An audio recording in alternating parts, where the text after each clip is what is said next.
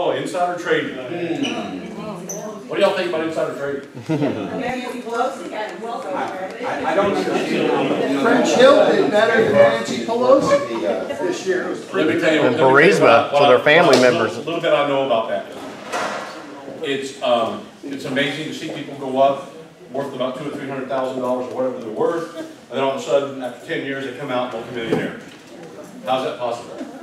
That's possible because they're able to do what's called insider trading and sell individual stocks.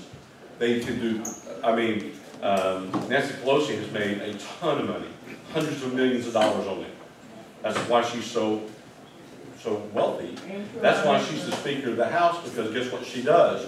She goes to the other House members and she helps them with their election. Oh, okay, thank you, sir. Thank you, sir. All right. But that's what she does. So I want a ban on all congressmen and their families buying individual stocks. Anything that they have oversight over or can control or have some way of knowing what the inside scoop is, no. Mutual funds, I think mutual funds are okay. That's not a problem. But I do have a problem with individual stocks, buying individual stocks. And I don't know, I think Mr. Hill is going to talk about his, the chart that came out. What was that chart? Unusual whales, they look at stock trade. Have y'all seen that chart? Yeah, I have. You said unusual. Okay. Actually, Larry Unusual whales. whales. Yeah. And what it does is it ranks all of the congressmen and senators in how much they beat the Standard & Poor yearly interest rate, correct? Yeah. And She's higher than even Pelosi is not the highest. No, she's a bit higher. Yeah, you know French who's Hill number is three? number 3.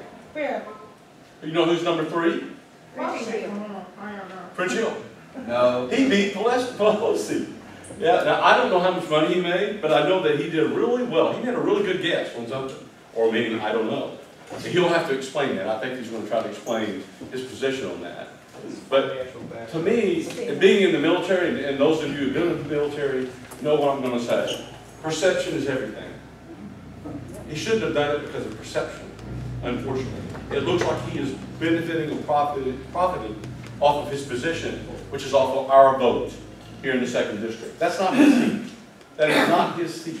That seat belongs to all of us. He should not profit from that at all, in my mind. He needs a, salary, great. We pay his salary. And Washington, D.C. is extremely expensive to live. I have no problems with the salary at all. I don't. But I do have a problem with them benefiting from inside information, and nobody is holding them accountable for that.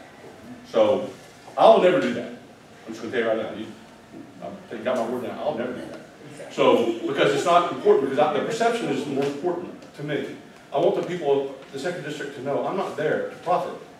I'm there to make a difference and try to do the best I can to save our country. And I need your help to do that, all of you, and your friends, and your friends' friends. And you've got to tell them. And I volunteer help whatever you can. Yes, sir. Okay, now what if they tell you